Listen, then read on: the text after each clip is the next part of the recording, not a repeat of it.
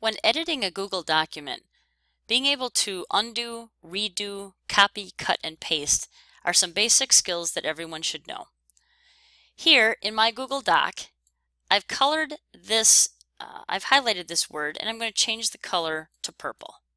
If I made a mistake, to undo, I have my undo button up here or the redo button up here. If you're into keyboard shortcuts, undo is Control Z, redo is Control Y. As far as the edit menu is concerned, you can also highlight a phrase, use the edit menu to copy and paste that phrase in another spot. Again, if you're into keyboard shortcuts, you can highlight a phrase, use Control C to copy, click elsewhere on the page, and Control V, as in Victor, to paste. Finally, in the edit menu is the ability to find and replace.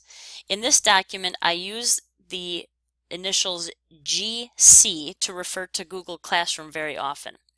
But now, since I want to formalize the document, I want to replace all instances of GC with the actual phrase of Google Classroom. So I'm going to go up to the edit menu, click Find and Replace, and say Find all instances of GC and replace with Google Classroom. You can replace one at a time or replace all. And now I have my changes.